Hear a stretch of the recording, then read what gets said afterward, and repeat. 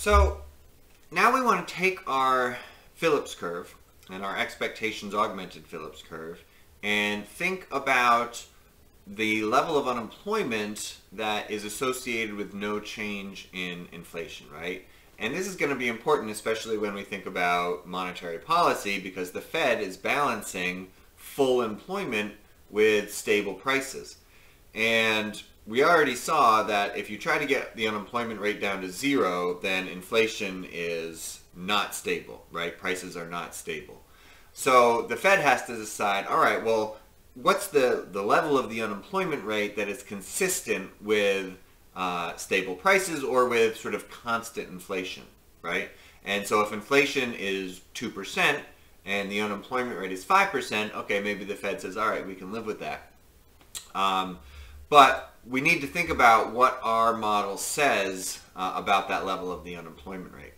And we're going to call that the natural rate of unemployment. And I don't love the term the natural rate of unemployment, although the next term we're going to use is the non-accelerating inflation rate of unemployment, which is probably worse. But what we want to think about is, well, where does that natural rate of unemployment come from? Is it changing? Do we see it in the data? And, you know, when someone says that they've estimated the natural rate of unemployment, I think it's important to think about how they did that, right? A lot of times when I see estimates for the natural rate of unemployment, it's just like taking a long run average of the unemployment rate. And so like it went up in the financial crisis and it would go up in the COVID pandemic. And it's like, well, no, nothing changed in the economy. It's just we're in a deep recession for various reasons. So the natural rate of unemployment wouldn't have changed. So we're going to start with equation 8.3 here, right? So we said inflation is equal to expected inflation plus m plus z minus alpha ut. And we're going to say, all right, well, what if inflation is equal to expected inflation? Then the left-hand side, we can move this over here, expected inflation to the left-hand side, that becomes 0, and then we can solve for the unemployment rate. So this would give us the unemployment rate when inflation is equal to expected inflation. And so we just move the alpha ut over to the left-hand side and divide everything by alpha. We get the natural rate of unemployment is equal to m plus z divided by alpha. Now, those are all just sort of constants or coefficients in our model, right? M is the markup. So this says a higher markup leads to higher natural rate of unemployment, or less competition in the economy leads to more unemployment. Z is our catch-all term, so that's not super useful. I mean, we can think about it as like things like unemployment benefits and the minimum wage. But then you're going to be kind of assuming that those things lead to higher unemployment, and that's really something that we should try to measure. And then alpha is our term that we, estimated from the regression. Where does that come from? Well, I think that's a debate, right? I think, where that coefficient comes from is probably pretty important, but not necessarily completely clear. So then we can take equation 8.3 and basically plug in our value for the natural rate of unemployment. So what we're doing here, so the first step we're doing is we're basically just factoring out a negative alpha, right, from 8.3. And so there is no alpha in m plus z, so we have to put one in the denominator. And since we're factoring out a negative alpha, the ut becomes positive and the m plus z becomes negative and has an alpha in the denominator. Well, m plus z over alpha is just the natural rate of unemployment. So then we substitute in equation 8.8 into here, and we get equation 8.9. So what does this say? So this is kind of an important change in the way we think about the Phillips curve. It says the difference between actual inflation and expected inflation is equal to negative alpha times the difference between the actual unemployment rate and the natural rate of unemployment. So if the actual unemployment rate is higher, then this term in parentheses is positive. We multiply it by negative alpha, that becomes negative, and inflation is lower than expected. If the unemployment rate is lower than the natural rate, which it can be, then that's negative in the parentheses, so we multiply it by a negative, that becomes positive, and inflation is higher than expected. So we still have that same relationship between inflation and unemployment, but we're thinking about it differently, right? The key here, obviously, is when unemployment is equal to the natural rate of unemployment, the term in parentheses becomes zero, so the whole right-hand side becomes zero, and the difference between inflation and expected inflation, therefore, is zero, right? Inflation is exactly equal to expected inflation. So if we can use adaptive expectations and expected inflation is equal to last year's inflation, then we can just plug that in and we get the following result, where if the unemployment rate is less than the natural rate, then inflation this year is higher than last year. And if the unemployment rate is greater than the natural rate, then inflation is less than inflation last year. And so this is why we get this term, the non-accelerating inflation rate of unemployment for the natural rate, or NAIRU. Again, that's not a great term. Economists aren't very good at naming things. But then what this says, I mean, the takeaway here is that if you try to keep the unemployment rate below the natural rate, then inflation's going to keep going up. It's going to accelerate, right? Although you could say it's really just, you know, the velocity is increasing or is staying constant, right? So, but you're getting farther and farther away from where you want to be. Do we see this in the data? Not recently, right? We haven't really had accelerating inflation, despite the fact that we have had periods of very low unemployment.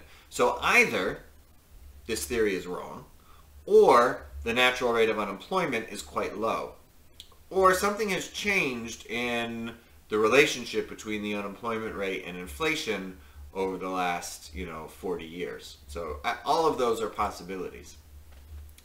So this is, as I said, I think in the last video, this is one of the few times when economists really sort of got something right. These guys list Milton Friedman and Edmund Phelps. I think Modigliani is also in there. And they said that this trade-off between inflation and unemployment was an illusion, and that it would disappear. And in fact, it did disappear, right? Usually, economic theory is trying to catch up to the facts. So when you think about the financial crisis, we didn't really have a great understanding of the role that financial institutions played in the macroeconomy. And so a lot of macro theory has been sort of putting that, into our understanding.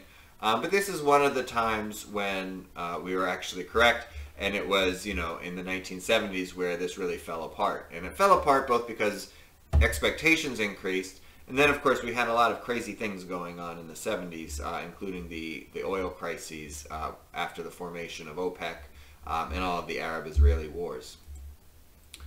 So we said the best relationship between unemployment and inflation in the United States today is where we graph the unemployment rate on the horizontal axis and the change in the inflation rate on the vertical axis. Now, one thing that we could do is to actually measure expected inflation. Unfortunately, that can be difficult to do. There is one way to do it that the market, is sort of giving us an expected inflation measure. If we measure the difference between the nominal interest rate on, say, a one-year Treasury bill and the interest rate on a TIPS bill, which is a Treasury inflation protected security. And the idea with those is that they pay a real interest rate plus whatever inflation happened to be. And so the difference between, the nominal Treasury bill and the TIPS Treasury bill should be a measure of expected inflation. Unfortunately, that data doesn't go back very far. TIPS are a relatively new phenomenon, but we could use that as a measure of expected inflation. And so that might be an interesting project to do.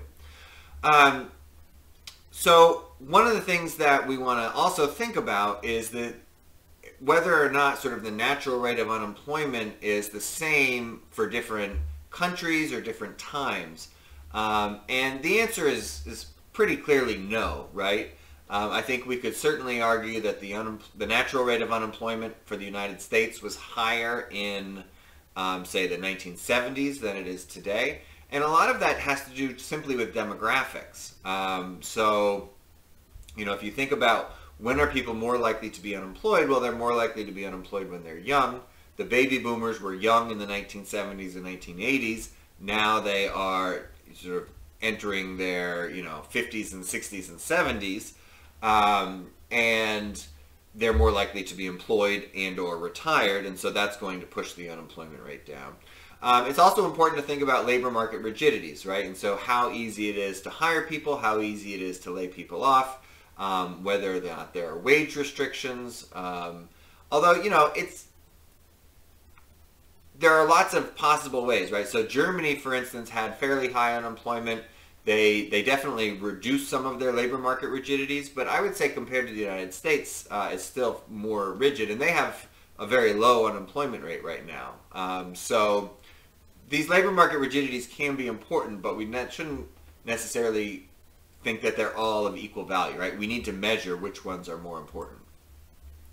So, one of the things that we want to think about is like the difference between the US and different countries in Europe. And now, as I said, unemployment rate in Germany is very low. The unemployment rate in Spain is very high. And so looking at the differences there, I think is important. They talk about some of the labor market rigidities that the book thinks is important, right? So generous system of unemployment insurance, high degree of employment protection, so it's hard to be fired or laid off, maybe higher minimum wages, although that's more true in some countries than other countries, and maybe bargaining rules, things where unions are much more powerful. And in Europe, unemployment was not always high. It's not high in all countries now, right? In the 1960s, it was quite low. And really one of the things that is true is that some countries like Spain, like Greece, like Italy definitely suffered more in this financial crisis than other countries. And so that's been one reason that they've had such high unemployment. Although I think, why have they not recovered as quickly as other countries is a reasonable question that we have to ask. So these are the unemployment rates in 2006. So you can see this was really before the financial crisis. So France and Spain had the highest unemployment rates, between 8 and 9%. And then, the more Nordic countries and some of the others had fairly low unemployment. So Denmark was around 4%. Germany was actually pretty high, right? And so this is one of the reasons that they pushed through some of those labor market reforms. And now Germany is quite low. So if we think about the change in the U.S. natural rate of unemployment, one of the things, I already talked about the changing demographics, right? From as the baby boomers aged, they became a young demographic that was more likely to be employed to an older demographic that was less likely to be employed, and they make up a large percentage of the population. Increased globalization, I think, is definitely important. So there's stronger competition between the U.S. and foreign firms. That's lowered the markup. That's increased competition in the economy in general. We have more temp agencies, more ways to find jobs, even if they're not always great jobs. And so that can reduce the unemployment rate. An increase in the incarceration rate is possible, right? So the black population has always had a higher unemployment rate, and I think that can be, put down to discrimination. It can be put down to the fact that they generally get worse education. And so the fact is that we've locked up too many black people in general, black men especially, and that may have decreased the unemployment rate. And then there has been an increase in the number of workers on disability, and so the rules are such that if you work while you're collecting disability, you can't make very much money and still collect disability. So it's not a great system in terms of encouraging people to get off disability and to work, or just to work in general, right? Some people who are on disability, they have huge costs associated with their disability, and so they need help from the government, from Medicare, and even if they would like to work, they can't, because then they'll lose those benefits, and it just doesn't make sense for them.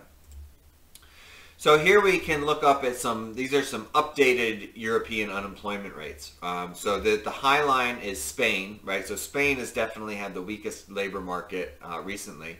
But you can see, you know, they were all sort of in that, a lot of them were sort of in that sort of 10%-ish range around 2006, as we saw in that previous graph.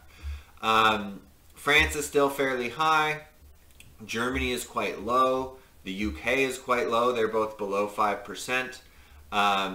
And France and Italy are the red and the blue lines, and they're sort of both around 10% right now. And, you know, the US, pre-COVID, obviously, and this does capture some of the COVID response here. Pre-COVID, the US was around 4%, a little bit less. And now, of course, where we're sort of recovering from COVID but not there, we're around 6.3% in the US. So we would be somewhere between the UK and Germany and France and Spain.